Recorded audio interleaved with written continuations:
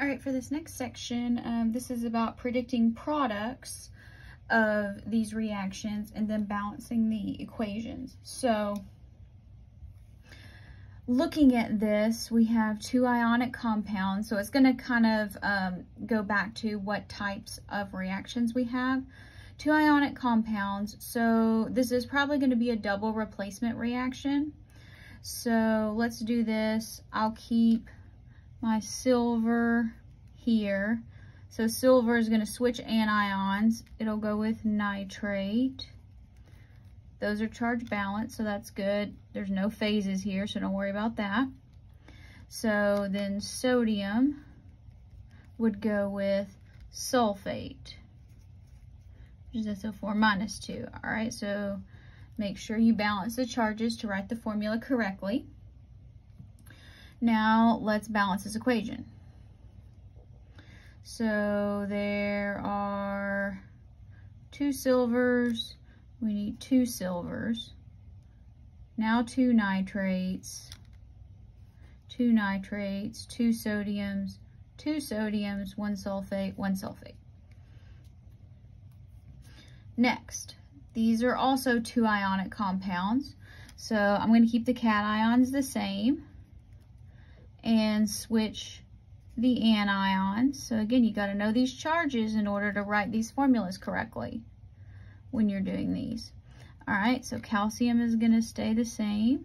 And you can use your periodic table because we labeled those columns. Now let's balance this.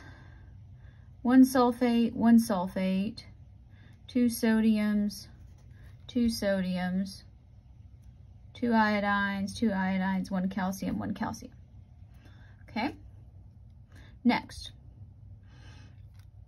So this is nitric acid and calcium hydroxide. So this is an acid-base reaction, or you could run it as a double replacement reaction. And so here, keep the H, switch. That's how, this is kind of how I write this. So look, that's water. You can write it as H2O, that's fine. And calcium nitrate. There we go. Okay, so now we need to balance it. 1 hydrogen, 1 nitrate, 2 nitrates. Okay, there we go. 2 hydrogens, 2 hydrogens, 2 hydroxides, 2 hydroxides, 1 calcium, 1 calcium. All right, turn the page. Let's continue through the rest of these. This one's a bit tricky. Calcium carbonate. So this is going to be a decomposition. I'm not sure that you probably can know what this is going to look like, but this is limestone, or it's Tums, as the case may be. But when it breaks apart, it's going to be calcium with 1 oxygen, leaving CO2 gas. So when you put Tums in with something, this is a salt, this is going to be, you're going to get the bubbles. So think kind of like Alka-Seltzer bubbles. All right, and we'll just make a note that it is already balanced. Next, 2 more ionic compounds. So this is once again a double replacement. So I'm going to keep my cations in the same place, switch the anions, NH4 plus 1, and Cl minus 1. All right, here there's 3 of these.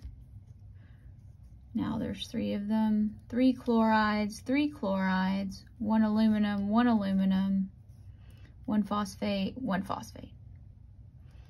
Okay. Here, lead and iron 3 nitrate. Okay. So there's only 1 anion, but 2 potential cations. So let's just switch. Now, this is kind of tricky because you don't really have a way of knowing what lead is this. So you can kind of decide. I'm going to call it lead 2. Just because that's what I want to do.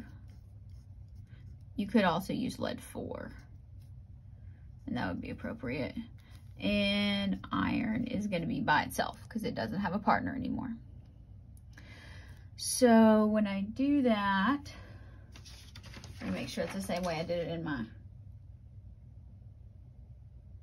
answers. Yeah, it is. Okay.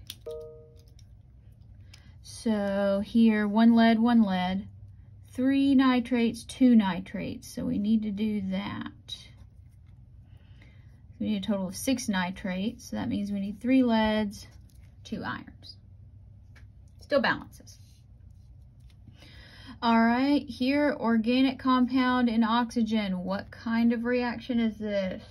I hope you said, Dr. B, it's a combustion reaction. You would be correct. Products of combustion are always CO2, water, vapor, and heat. So let's balance carbons first. 3. Now we have 6 hydrogens.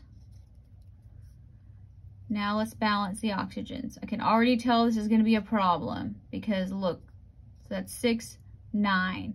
We don't have a way to get 9 from 2. So let's go ahead and double this. When we do that, we should get 6 and 6, the 6 carbons. So now I have 6 times 2 is 12. 12 plus 6 is 18. Much better. I can get 18 easily.